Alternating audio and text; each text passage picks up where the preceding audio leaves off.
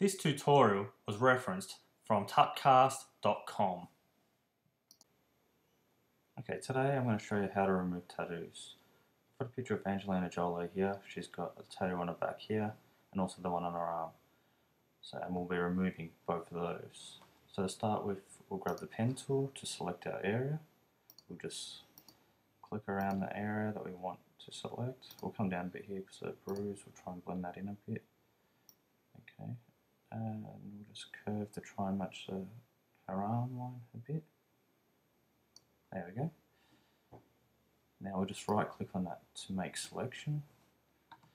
We want a feather around it, so a radius of 8 should be fine for this image, and we'll give it anti-alias on. Click OK. Now we can see that our selection has been selected and it's got the curved edge where it's been feathered and there's ants running around it. They're also running around our side of the page, which means that we need to inverse the selection. So there we go, that's been selected. Now we just grab the clone stamp over here and we hold down the option key to sample the area that we want to clone. So we just click there, and then with our brush we've got 17. So we'll go to maybe just 21.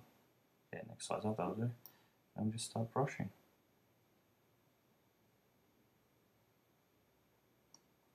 Now just keep resampling the area until okay. So sample up here. There we go. Okay, now it's just Command D to deselect, so that's the area there. What we'll do is we'll grab the smudge tool, which is the finger over here, and just to blend it in a bit more.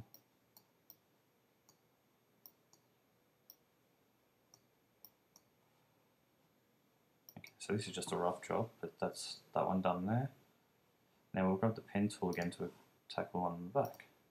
Again, selecting the area. Just try and keep close to the tattoo, keeping the shape. Along the back here, we're going to try and follow the line of the shoulder blade here. As you can see, the tattoo does fold down below the shoulder blade, but we're just going to try and remove the bulk of it. So just click up around up here. Okay. There we go, just right click, make selection. Again, we'll keep the radius and the anti-alias the same. Let's inverse the selection. And this time I'm going to use the patch tool just to demonstrate why I'm not using it. Now we just click the patch tool on our selection and drag it across to where we want it to copy the patch. So that looks fine. So I'm still putting my finger down the mouse button now. When I release, as you can see, it's bled from the darker colours on the edge, trying to blend it in. But obviously it doesn't look very good, and that's the reason why I'm using the clone tool in this instance. Although you can use either one, that's up to personal preference. So I might make the brush a bit bigger for this one. We'll go probably 35, yep, looks pretty good. And we'll select an area, we'll go here. So just brush there. Brush that, and we'll grab that edge down there. Okay, so as you can see, it's done. There's still a little bit across the top there. That's done, so we'll deselect, and that's not too bad.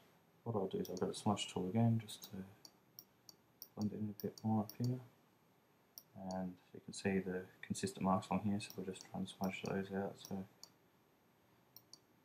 now you can see that the tattoo does go all across the back, so we're just taking out the part that is visible here.